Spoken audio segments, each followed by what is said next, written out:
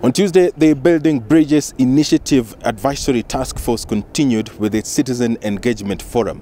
The Auditor General Edward Ouko, the Kenya National Union of Teachers and the Ethics and Anti-Corruption Commission were among those invited to present their proposals as the task force continues to collect opinion across the country.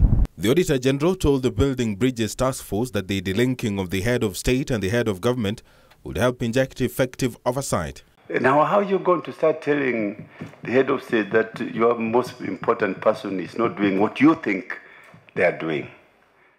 Ouko arguing that to safeguard and promote the independence of his office, resources of the Office of the Auditor General must be determined at the highest level. The Kenya National Union of Teachers also pushed for a constitutional review where it said only an all-inclusive government will help unite the country.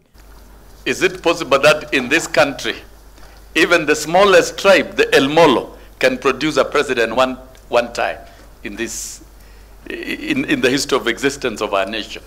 We need to get out of this. Since the pact between President Kenyatta and opposition leader Raila Odinga, commonly referred to as the handshake, there has been a crusade against corruption, with the judiciary standing accused of stalling efforts to end the vice.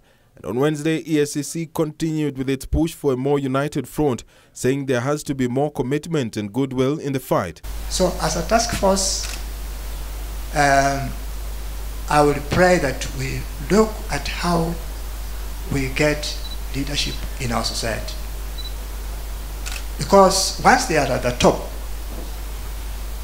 they then frustrate any efforts that will intend to remove them from there.